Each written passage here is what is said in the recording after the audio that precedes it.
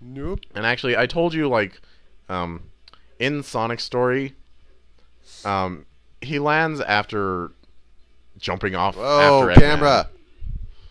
He Tails like falls in or Sonic falls in the Mystic Ruins, and then he goes through the Lost World, and then he follows Eggman into his base and beats him up. But that doesn't really accomplish anything, does it? Who, Sonic? Yeah. I guess not. But here, Eggman's trying to blow up the city, and you're gonna go stop him. Yep. Follow the dash rings. Just dash objects, know where you're supposed to go. Oh, also, when you're racing Sonic, he rubber bands a lot both ways. Like if he's ahead of you, he'll slow down. Yeah. But if you're way ahead of him, he'll like rubber Ow. band at you super hard.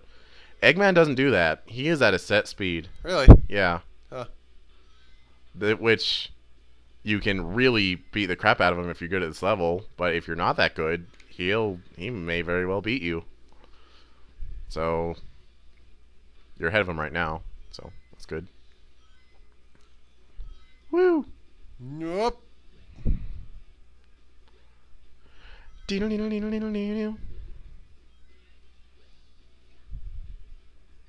How? You are racing. You are racing.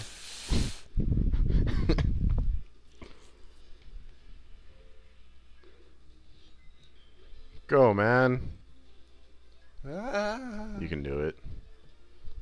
Woo! This section's pretty cool. Because you're just flying through a bunch of Crap. air and space. Good thing for that one. Yep. Hey, there's the missile. It is right spanking there. It See crashed into a skyscraper? I guess. That's kind of neat.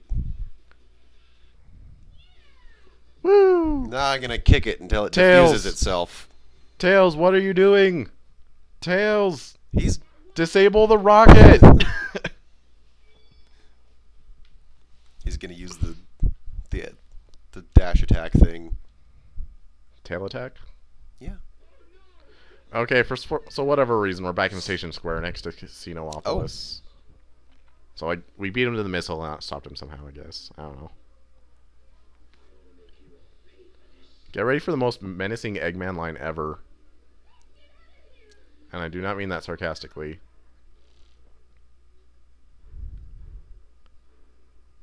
That's a robot. Yes, it is.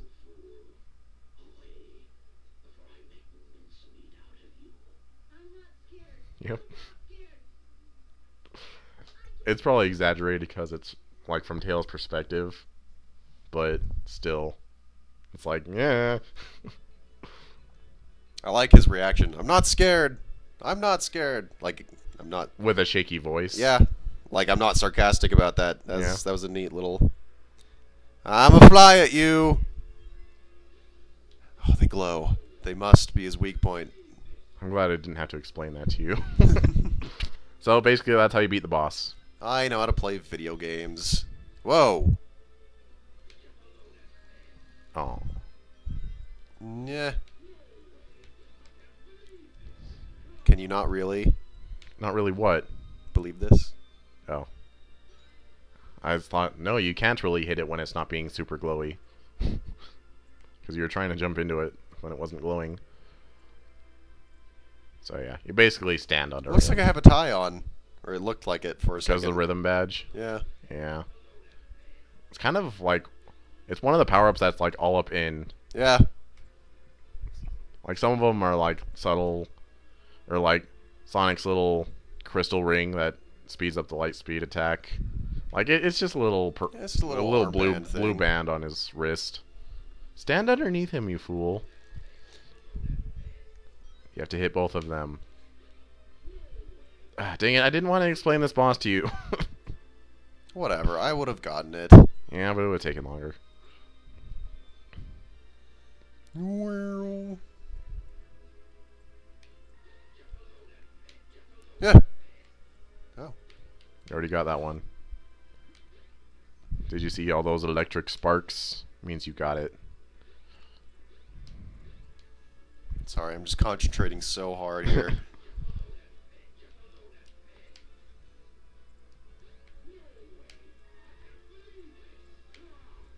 One more hit. Ah! So yeah, Tails' last boss, he's actually like saving the city instead of just beating up Eggman for no reason. Which, you know, that's a cool little plot thing. Yeah. Like, Tails saved the day and Sonic didn't really. That's going to get thrown out the window in the last story, but up until that happens, like, it's a cool little plot development. What do you mean the last story? Supersonic. Oh. You know that boss in Sonic Generations? Well, that happens. Wait, what? Perfect Chaos. Oh, yeah. That scene in the opening thematic. It happens. Oh. Spoilers. Everyone's clapping. We're as many bottles as put. Yay! I saved everyone, but I'm embarrassed by. So this is actually kind of referenced in Sonic Adventure 2 at one point. Yeah. I'll just go ahead and explain it now. Like it's almost a plot hole more than it is a reference, because it doesn't really make sense in the end. But fist bump, yeah. Yeah. Wow! Wow! Yeah. Wow! Yeah. Zowie! Wow! Anyway, in Sonic Adventure 2, they're looking for Chaos Emeralds, and Rouge like brings up an article that's like, Tails was awarded a Chaos Emerald for saving Station Square. And it's like, okay, but in this game, in the last story, all the Chaos Emeralds, like, Chaos has 6 of them, and the 7th one is in Tails' plane. So Chaos goes and gets that one, spoilers. But then Chaos has all the 7 Chaos Emeralds, and he destroys Station Square. So after he gets defeated in a destroyed Station Square, they just, like, grab one of those Chaos Emeralds. They're like, here you go, Tails, for saving us before. It's like, what? Because they didn't do it before that, because that particular emerald, the yellow emerald, was in Tails' plane. He already had it. I think it was the yellow emerald. I feel like that final cutscene would have been much cooler on a current gen console. Like, Tails was flying and Sonic was running, and they were side by side, and it was a cool but it wasn't angle. But it wasn't very good graphics though. No, it wasn't good graphics, and they weren't going very fast. But I can imagine if it was on the 360 and it had like generations. And they were just like running graphics, around. They were just like, woo! And they're just like everything's speeding by, and it's like. Yeah, that'd be kind of cool. Yeah, it would be. They try to do something like it in Sonic Unleashed, except they don't change the camera angle at all. It's just Sonic like runs along a field, and Tails is in the tornado flying behind him. And it's kind of like, eh. But I mean, like that happens all through the credits, so it's understandable. They didn't want to make it super crazy, but still, I understand what you mean about that. Yeah. That scene would have looked cooler. I've never been fond of that scene, and it's just because like the graphics don't do it justice. I guess. I don't know. It's almost a little cheesy, the way that they executed it. So, what do you think of Tails' gameplay and his story arc? Oh, yeah, it's good. Gameplay is good. Story arc is good. It's an old game. The story doesn't grab me, but as far as this game goes, yeah, that's good. Yeah. And I'll say it again. This was before cutscenes were that big of a deal in video games. So, you know. Oops. You know what I'm saying. I'm saying. So. Yep.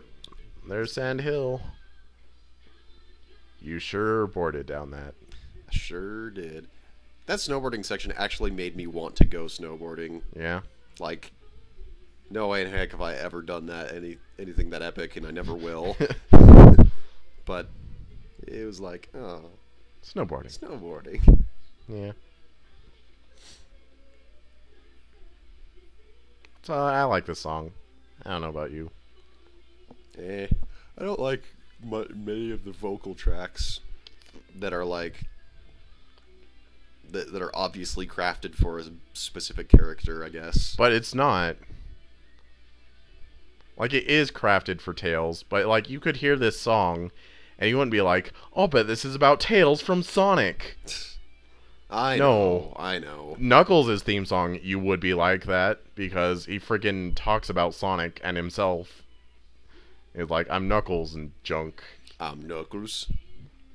Then so it's like Knuckles is as cheesy, but it's almost like so bad it's good. But this song, I like it, and it is crafted for a character, but it's not like, I don't mean to harp on your exact words, but it's not obvious. I don't know. It's no, because I can't hear the lyrics really. Fair enough. But I don't know. It's probably just that I don't like the music really all that much, I guess. Yeah. Then. A lot of songs. A lot of songs that I like, at least for me, personality stuff. I don't know. A lot of songs I don't like at first, but they just grow on me over time.